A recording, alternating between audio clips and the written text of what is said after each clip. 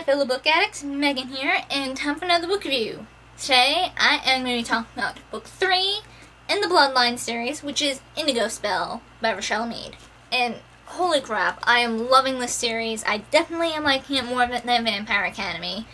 I don't know why, I just really enjoy Sydney as a narrator. I'm loving having more Adrian in the picture, and just all the characters I wish we had seen more of, we are seeing more of. So, I am just going to go into the spoiler section, so if you have not gotten this far in the series yet, click away now, and come back after you read up to this point. Because really, what are you doing watching this video if you have not read this far? So, spoiler time! So, we start the book off with Miss Terwilliger waking Sydney up in the middle of the night and taking her out into the desert to perform a spell. So, since the book started, Sydney has really changed a lot. She is accepting the fact that she is naturally talented at human magic, and she is embracing that more. And she wants to use it to protect herself and those she cares for. So, go Sydney. And apparently, Miss Terwilliger, I don't know why I keep stumbling over her name. Her teacher's sister is in the area, and that's not good. Because her sister is obsessed with power and eternal youth, and she basically has to find 5 magic-using victims every once in a while, and she drains them of their power and their youth and puts them in a coma, which they don't wake up from. And her teacher's worried that Sydney might be a target, first of all, so she's trying to do everything she can to protect Sydney, as well as hunt down her sister to try and stop her from this crazy task of hers, and if not, she'll do what needs to be done and probably kill her. So, that's kind of a challenge throughout the book, making sure that Sydney is safe and any other magic-using young women in the area are safe too. And Sydney also has to deal with some own personal drama, because apparently Adrian, in the last book, confessed that he loved her and wants to be with her. First off, that is wrong on so many levels to Sydney. She is an alchemist, so naturally she should not like vampires. She is more fond of them than an alchemist should already, so no way in hell can she be in a relationship with one. And then there's the whole idea that human and vampire mixing is totally taboo, not just to the alchemist, but to the Moroi too, so it's like doubly wrong what Adrian wants. So after some sulking, he figures, okay, you won't return my feelings, but that's not gonna stop me from liking you, or loving you. So I'm gonna love you from afar, and there's nothing you can do to stop me. Sydney's reaction to that is pretty funny. She's like, no, how dare you love me from afar when I don't want you to? I do like how Adrian handles that. He's not in total sulk mode.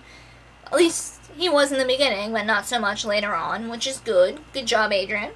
Then there's the fact that Sydney is trying to find this ex-alchemist, Marcus Finch, that the alchemist claimed does not exist, but she knows does because she has proof, like photo proof that he is real. So she's trying to track him down and figure out what his deal is. And Sydney's questioning the alchemist more, which I wholeheartedly approve of. So by some miracle, she does find him, and he doesn't really live up to her expectations. After a while, she realizes he talks the talk, but he doesn't act. Not like Sydney does. And they do realize the alchemists are keeping secrets, not just from their other alchemists, but from the Moroi too. They have some sort of connection, like current connection, to the Warriors of Light, which we met in the last book. And that just screams not good. So nothing good can come from that. Marcus actually helps her with her tattoo. He actually revealed that the alchemist tattoos can have some kind of mind control in them. Not all of them have mind control initially, but if an alchemist proves troublesome, they re-ink them.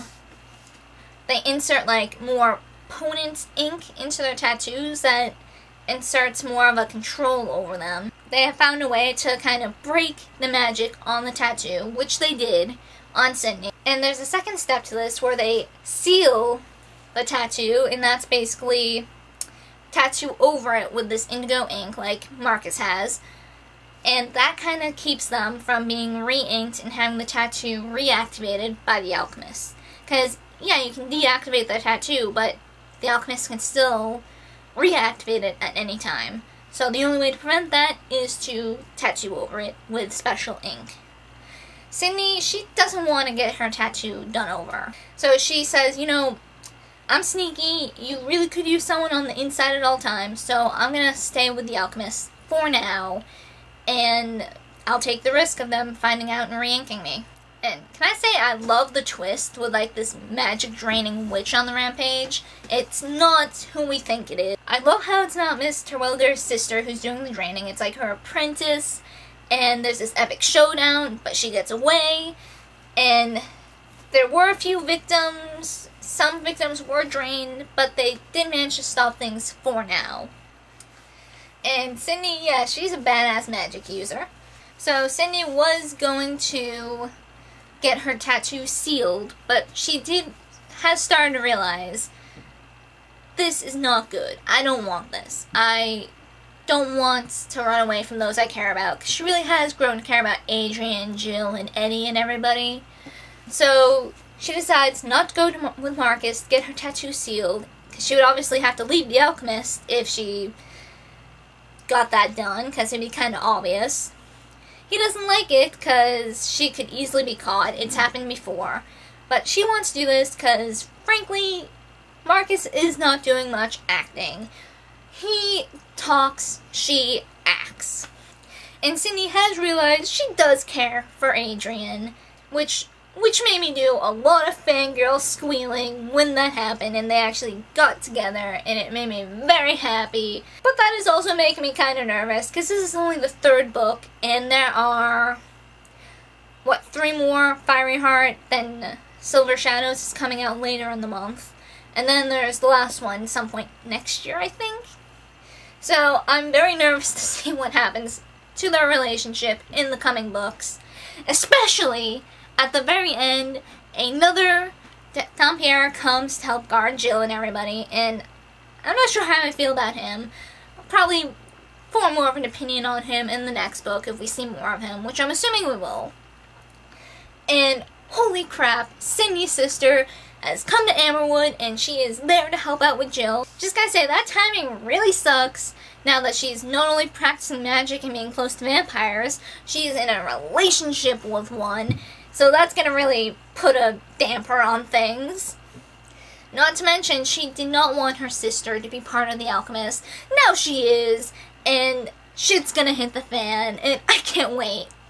I can't wait. Things are going to get real and awesome, and there's going to be drama, I'm assuming, and awesomeness. So, all in all, things are awesome in this series. I love it. I can't wait to keep reading, and yes! That is it for this book review, and I hope to see you guys next time. See ya!